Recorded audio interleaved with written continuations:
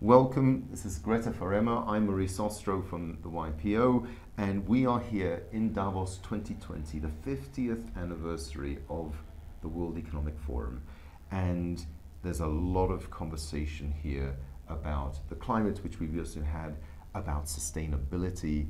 And for us in the smaller corporate sector, so it's not the biggest companies in the world, our 29,000 members are one or two tiers beneath that, but cumulatively are a significant player in the world economy, and want to hear your message. What can our members, not the few people that are going to be here, but our 29,000 CEOs around in 130 countries, what can they do to engage with the work that you're doing? I think my message is we can all do something. We are now entering the decade of action. Remember back in 2015 when all member states of the UN agreed on the Sustainable Development Goals. Many countries signed up to the Paris Agreement. We even calculated the costs of implementing the Sustainable Development Goals.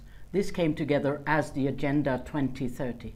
The Agenda 2030 calls for partnerships, calls for great contributions also from the private sector, realizing that we're all part of the global society.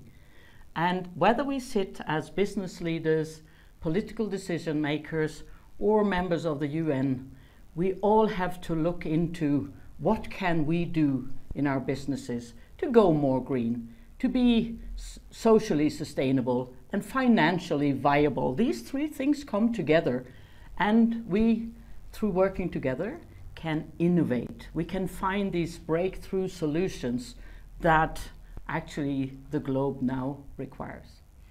That's very encouraging, and we do want to collaborate. And one of the things for us as an organization, the YPO, came last year, and you very kindly came to speak to us at our very first opportunity, and we got excited and said, you know what, there's a bigger conversation that maybe we can participate in, and hence this year a bigger presence in Davos.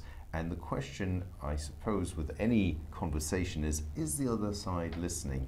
How do you have a conversation where the other side actually reacts and listens to the smaller players? Because it's the big players out there, the large companies, that can make the big noise. How do you, in your role, and the organization, the United Nations generally, listen to the smaller companies that have a incredible chunk of the world economy, and sustainability is going to be key to communicating to that audience as well, and they won't communicate to you if they don't think you're listening? How does that happen?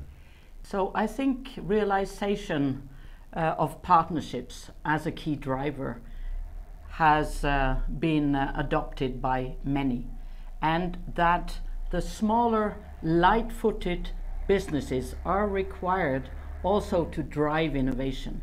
So how we can help connecting private and public partners, how we can help connect the ones who are at the forefront with maybe some of the more mainstreamed companies and organizations are key to us.